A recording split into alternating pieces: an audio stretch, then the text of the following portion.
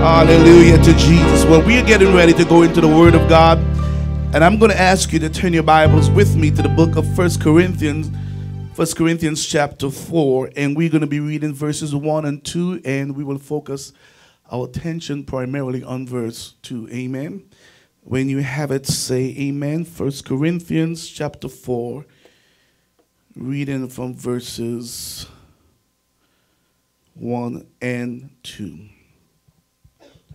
Here beginning the reading of God's holy word. Let's all read together.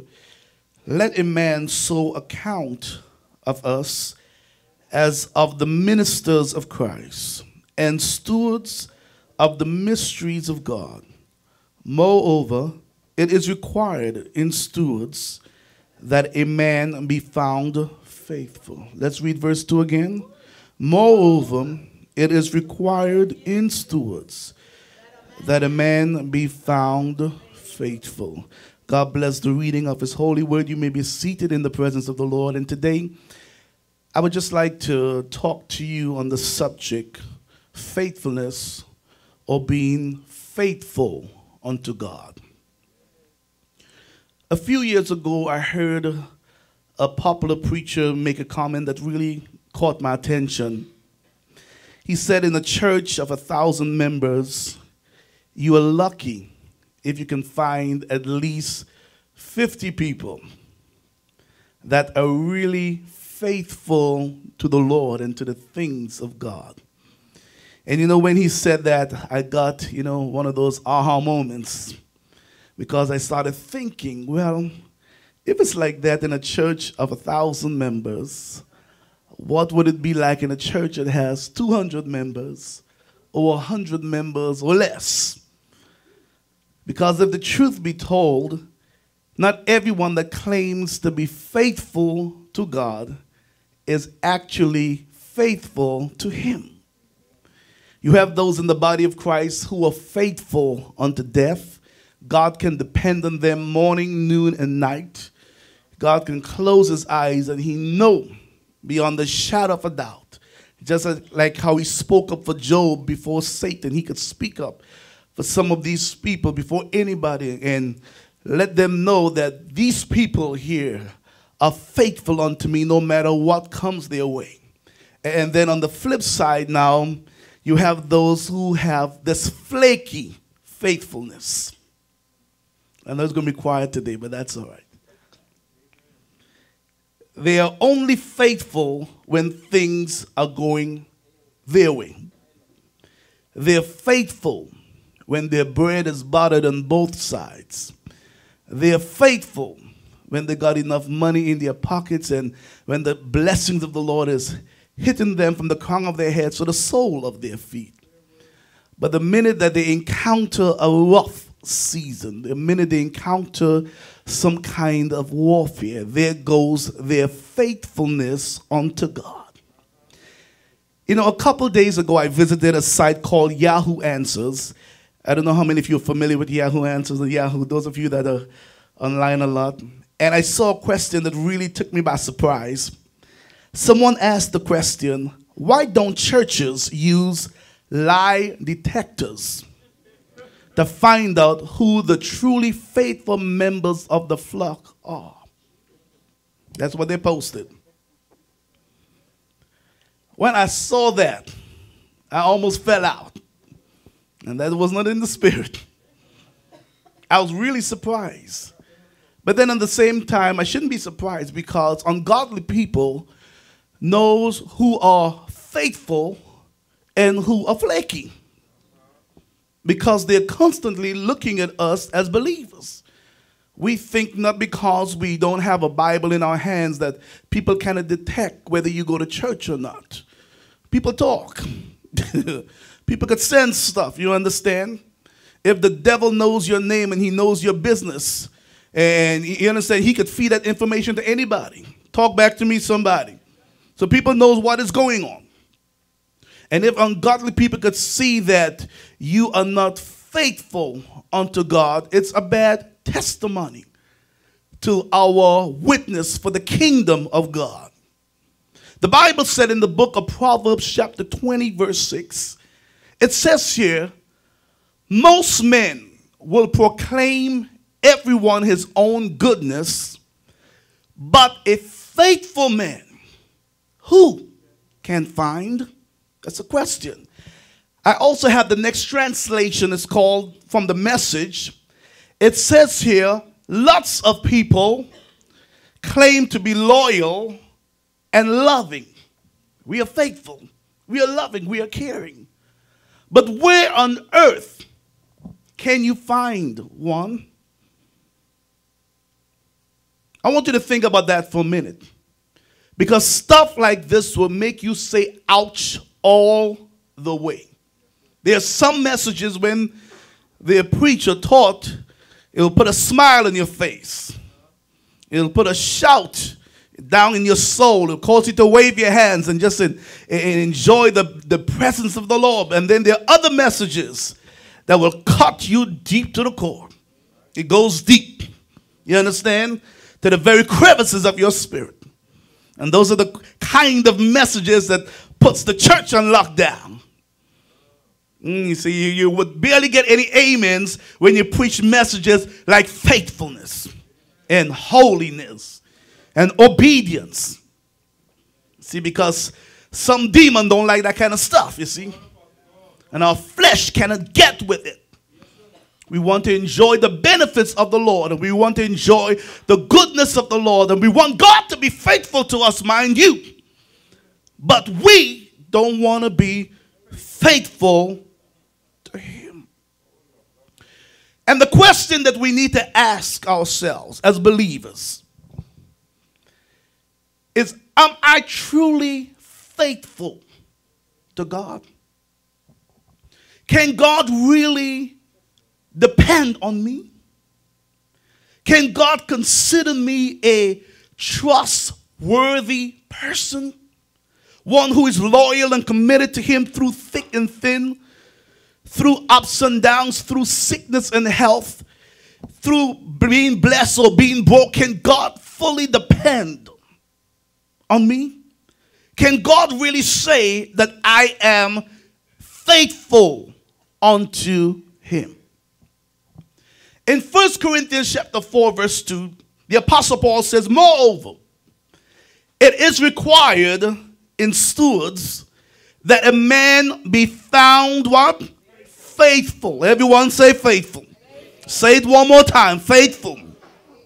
Another word for stewards in the Bible is servants. Everyone say servants.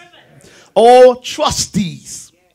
In biblical times, wealthy men would oftentimes have many investments and businesses, and what they would do is to assign stewards or trustees to handle certain portions of their businesses while they were away or while they were focusing on some other things. And the stewards now did not own the business, but they were entrusted, I want you to get this in your spirit, with the success of their master's business. They were expected to continue increasing and advancing the master's business while he was away. That is the job of a steward. In the kingdom of God, every born-again believer is a steward. We are known as servants of the Most High God, as trustees of the manifold grace of God or the master's business. We are not owners of God's work, but we have been entrusted with some assignment, some position, some anointing, some gifting, some calling. Talk back to me, somebody, in the kingdom of God. And the Bible says that it is required. I'm going to say it again because I want you to get it in your spirit on today. I don't want you to leave here today not being revolutionized in your mind and in your soul.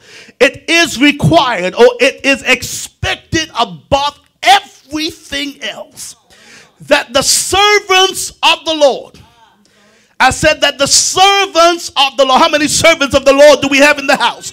That the servants of the Lord be found faithful, not handsome, not wealthy, not popular, not eloquent, not the best dressed, but faithful before the Lord. God demands faithfulness from his people. He demands that his people be faithful in service and faithful in living for him and faithful in every area of their lives. The reason why many relationships don't last long, because some demon is unfaithful. And y'all better say amen, because you know I'll go there quickly. Somebody will have an unfaithful spirit in the relationship. And when we find folks that are not faithful to us, we're ready to quit and to walk.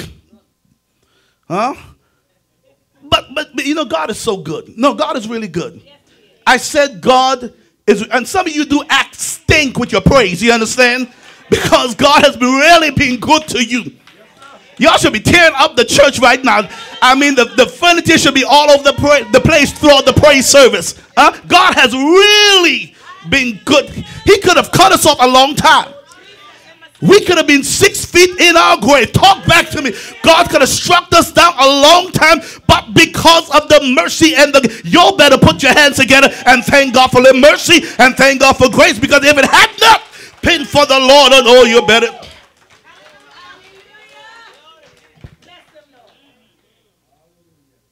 The Apostle Paul and all of the apostles and different ones in the Bible, they were known to be faithful, man. Faithful to the things of God. Did they go through a lot? Yes, they did. They endured more trials and tribulations than many of us put together. But yet they were faithful to the work of God. They contended to the faith. You didn't hear anything about Apostle Paul thinking about backsliding and all of that kind of mess. These men stood their grounds. Through thick and thin, they proved themselves. You have to understand. You have to understand that in the Bible, before deacons and ministers and elders were appointed, they had was to go through, and even bishops, whatnot, they had was to go through a process where they had was to be proven. See, not any and everybody got a title. I know today we just throw titles around. You are this and you are that and you're the other. And because you wear white, you know, you're the chief intercessor. And because you got money, you're the head elder. They didn't have that in the Bible days. Everybody went through a period of testing to prove, to see if they were faithful before they were appointed into the office. The Apostle Paul said in 1 Timothy chapter 1 verse 12, you don't have it, but I'm going to read it here. It said, and I thank Christ Jesus our Lord, who hath enabled me, for he had counted me faithful, putting me into the ministry. Before you could do any kind of ministry for the kingdom of God, you have to be proven to be a faithful man and a faithful woman of God. Talk back to me, somebody. In Luke chapter 16, verses 10 and 12, the word of God says, he that is faithful in that which is least, also in much, is faithful also in much, and he that is unjust in the least is unjust also in much. Verse 11 says, if therefore you have not been faithful in the unrighteous mammon, who will commit to you your trust, to your trust the true riches? Verse 12, and if you have not been faithful in that which is another man's, who shall give you that which is your own? Just pause and think about that for a minute. Your faithfulness to God will be tested. Before God can trust you, he has to first test you. I'm taking my time. Don't worry about preaching. I'll preach next Sunday. And the area that God will test us in at first is in the area of the little things. The small things. The things that may seem insignificant to our eyes, but is very much important to the eyes of God. I heard T.D. Jakes say that big things comes in little packages. And sometimes we fail to realize that there's power in the seed. But if you have faith as the size of a mustard, you can move mountains just with that. So don't ever despise the little. And see, the reason why God starts us off first with the little is because he wants to see how faithful we are in handling the little things that he has entrusted into our hands before he can bring us into the bigger things. I know greater is coming. I know your best days and your blessed days are approaching. I know what God has prophesied and declared to you will come to pass in due time, but not until you're faithful with the little things. Don't be sitting here, you know, a lot of times we tend to claim big stuff, and there's nothing wrong with that. And we tend to pray big prayers, and we have big dreams, and all of that is well and good. All of that is in order. But if you're not faithful with the little things that God has given to you, the little assignments, the little positions that he has entrusted in your hands, what make you think that God is going to open the windows of heaven and pour you out a blessing that there's not going to be room enough to receive it? The devil is a liar. Or talk back to me, somebody, because the bigger the blessings, the bigger the responsibilities, the bigger the blessings, the greater the warfare. And if you're not handling the pressure with dealing with the little stuff, what makes you think you can handle the big stuff? Talk back to me, somebody. The Bible says that if you have not been faithful with unrighteous mammon or money, who will commit to your trust the true riches? If you can balance your checkbook at the moment, oh, y'all got quiet right there. What makes you think, if you can't handle your little salary right now, what makes you think that you can handle a big corporation and handle millions of dollars?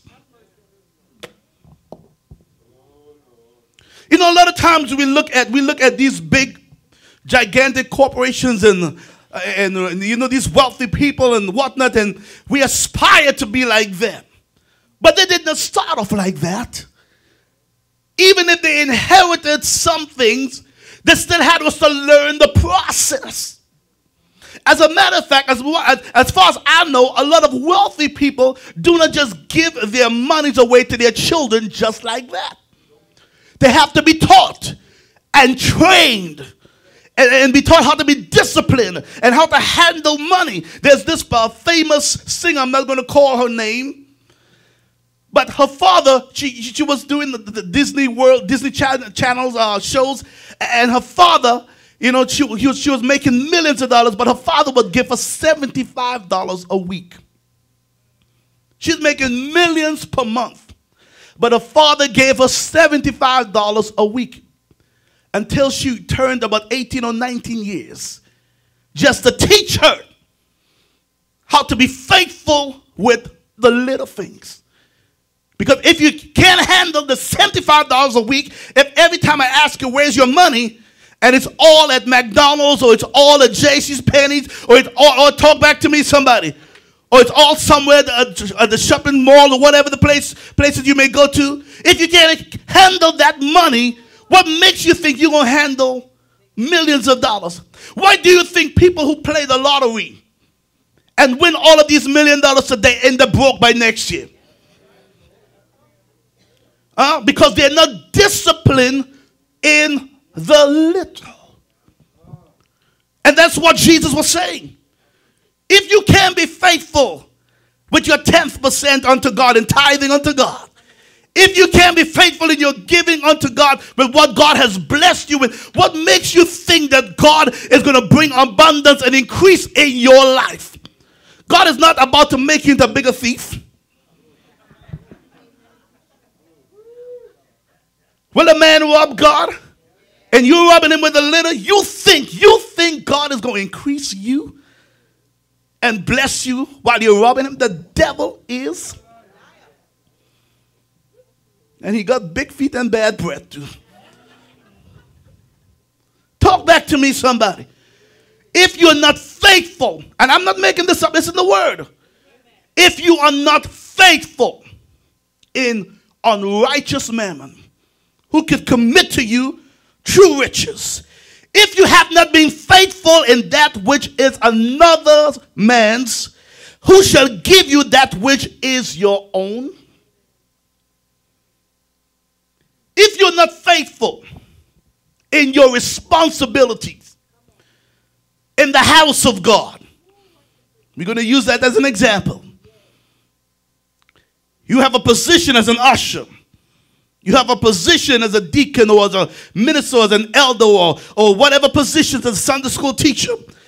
If you are not faithful. You see, the problem with church folks is that we don't see the bigger picture. We don't see the full destiny of our lives. You see, we don't know. This is the year 2014. In the year of 1988, I was still in Trinidad. I never knew in all of my thinking or in all of my imagination that one day I was going to be here in the United States pastoring a church. I never saw that. I mean, I got prophecy that God's going to use me to travel here, there, and you're going to preach the gospel, so on and so forth. You understand? But you're not thinking it's going to be like this, and then God knows what is coming up next. You see, you're not thinking like that, you see? But even though I got the prophecy and all of that, I was very diligent in the house of God. You didn't have to ask me to do nothing. You didn't have to pay me. You didn't have to recognize me. You didn't have to tap me on the back. You didn't have to encourage me. I just had a faithful spirit. If you needed me to usher, there are many times I went to different revivals and I was ushering. I was glad to usher.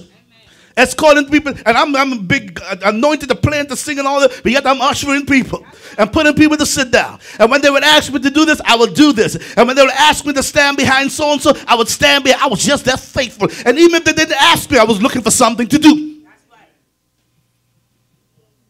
Did not realize that one day,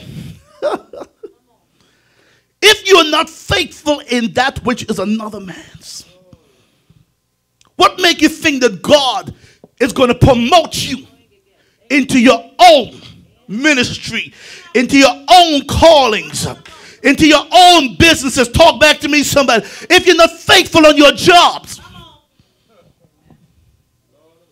You know, I heard someone say it's amazing when people are not working, they're looking for work. And when they find work, they stop working.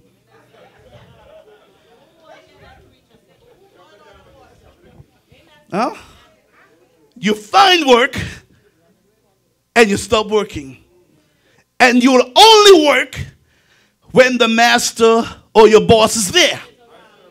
But after they're gone, you're on the cell phone, you're on Facebook, you're texting, you're hanging out outside on the company's time, getting company's money. The devil is a liar. Y'all better be thankful I'm not your boss. Talk back to me, somebody. Yet you want to have your own business. And you have to remember, you keep sowing those bad seeds and you will end up.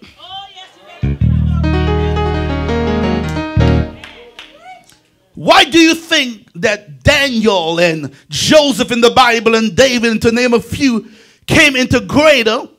It's because they were faithful in another man's house. God placed them there, and they did what they were told to do, and then some. You see, they gave of themselves. No one was to beg them.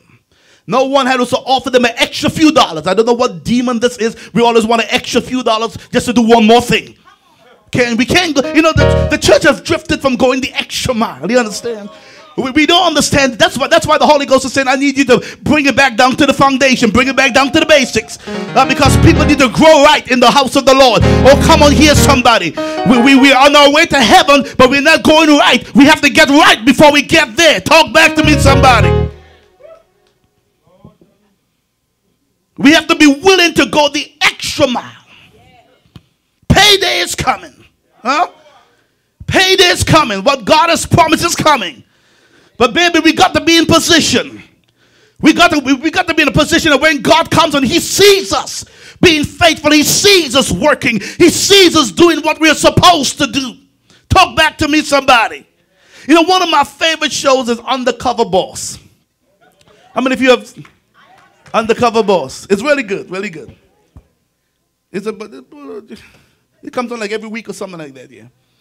I have a few episodes that I have to catch up on. I've been so busy, but one of the things I love about Undercover Boss is that it reflects kingdom, the kingdom of God. Because these bosses, for those of you who know it, will disguise themselves and they will go undercover to their various companies to see what their employees are doing.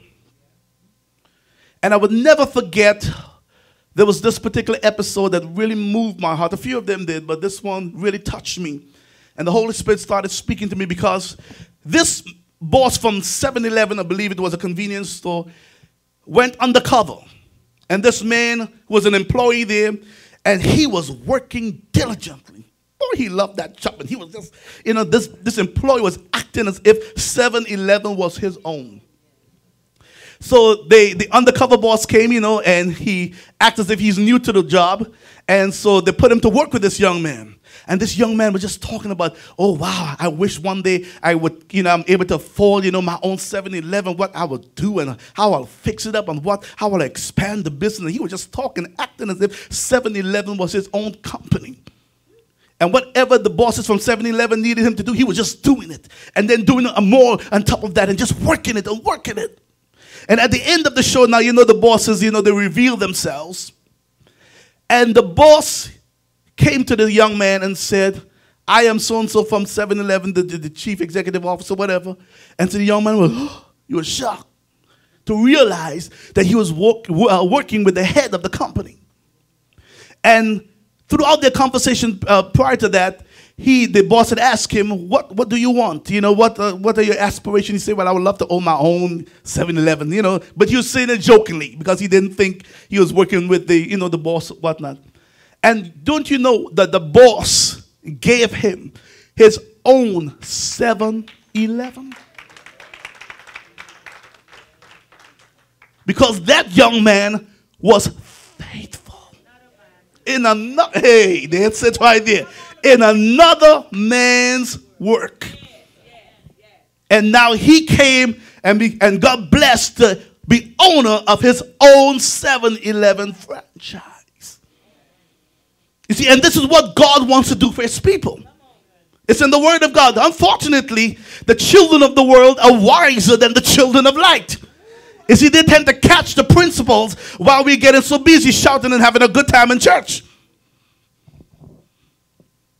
The Bible says that whatsoever your hands find it to do, do it with all of your might. Talk back to me, somebody. And whatsoever you do, do it heartily as unto the Lord and not unto man, knowing that of the Lord you shall receive the reward. Talk back to me, somebody. Proverbs chapter 28 verse 20 says that a faithful man shall abound with much blessings.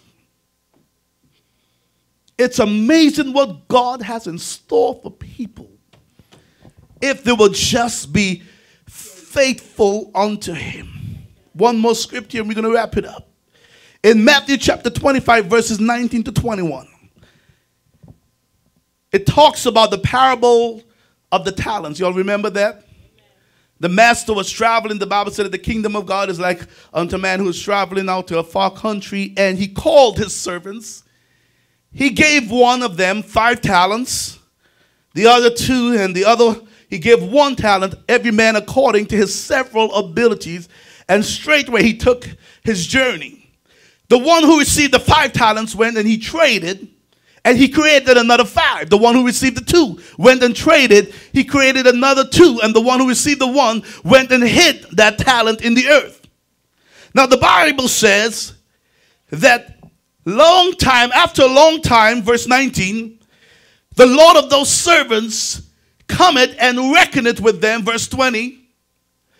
And so he that had received 5 talents came and brought other 5 talents, saying, Lord, thou deliverest unto me 5 talents. Behold, I have gained besides them 5 talents more. Next verse. And his Lord said unto him, well done, thou good and faithful servant. Thou hast been faithful over what? A few things. I will make you ruler over many things. Enter thou into the joy of the Lord. And he did the same thing to the one who gained the extra 2 talents. Now I want you to notice something as I get ready to conclude the message. And that is, the master did not say, well done, thou good and successful servant, or well done, thou good and rich servant. He said, well done, thou good and faithful servant. He kept using the word faithful. Thou hast been faithful over a few things.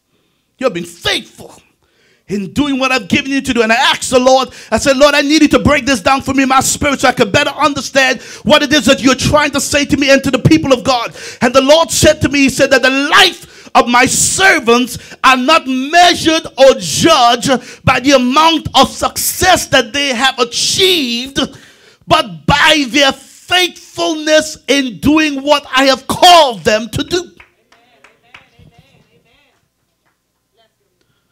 I am not successful because I have a church of 10,000 people. And you are not unsuccessful because you have a church of 100 people. It has nothing to do with how many people we got. It has nothing to do with how much money we have. It has nothing to do with how many degrees we have. The question is, are you faithful with what God has given to you? Are you doing what God has called you to do? Or talk back to me, somebody. The Bible said that these men were faithful unto God. In other words, these men worked their talents. And even though that word talent in the Bible is really money, they invested, they did things to increase, to bring the master's increase and to expand the master's kingdom. They did great things. They worked diligently. And I'm sure that these men didn't have an easier times. I'm sure that there were some days when things were rough and when their backs were up against the wall. Talk back to me, somebody. I'm sure that they had some sleepless nights and some rough days and where they had lost some money along the way. However, they kept on being faithful. They kept on being diligent. They kept on being committed. Talk back to me, somebody. They kept on being faithful to the master's plan. And when the master came and he saw that they were faithful, he said, well done, thou good and faithful servant. Enter into the joy of the Lord. Now you can handle some more. You were faithful in the little. Now you can handle the much. Talk back to me, somebody. And any pastor will tell you that being in pastoral ministry is not an easy thing. Not because you can preach and you have some members, that means everything is going to run smoothly and everything is going to be great. Even being in this position, I've had some ups and some downs. I've had some appointments and some disappointments. I've had some people who talked about me. I've had some people who disrespected my leadership. I've had some people who turned their backs on me. Lord have mercy. But in the midst of it all, in the midst of all that I've encountered, I have learned to preach the gospel, to keep on praying for them, keep on loving them, keep on forgiving them. Why? Because I have learned that if God is going to use my life in the kingdom, I have to be faithful through the thicks and through the thins. I have to be faithful to God. Come hell or high water, I have to be faithful unto God with what God has given to me. Whether you show up or you don't show up, I still have to be faithful unto God. Whether I have a church of 100 people or 10 people, I still have to be faithful unto God. It is not required of me to have a big church, even though I am desiring to have one. It is not required of me to be on television, even though I desire to be.